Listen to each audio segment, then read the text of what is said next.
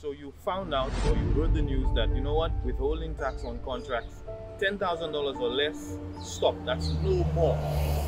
What was your first reaction, your initial reaction? I was like, are you serious? A government doing that, boy? This is good. This is nice. What's your name, sir? I'm a registered contractor with government. How long have you been, would you say you've been in the contract business? I've been a contract. About 20 years. I do a lot of drains, roads, and this sort of thing. I'm more into that sort of thing, drains and roads. During the withholding tax, guys would come to me for work, and I really want to get them a job, but I couldn't because I knew where I'd be losing. It was like, wow, but you have to pay tax, boy. You have so much money, you have to pay your tax. You know, I mean, you spend so much on the job. Sometimes you lose because of the weather, and you still have to pay that sort of tax. It was a difficult thing to swallow. I never really liked it. Before the break, I would hire like 2-3 guys. But now I could hire 5-6.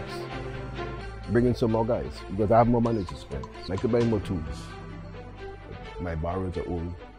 But you know, I could buy some more of those things. Of course it helps a lot, quite a bit. So all in all, how do you feel about the removal of the withholding? I think it's well done. It's well done, well thought of. It's a good initiative. It's well done. It's well done. I'm happy with it.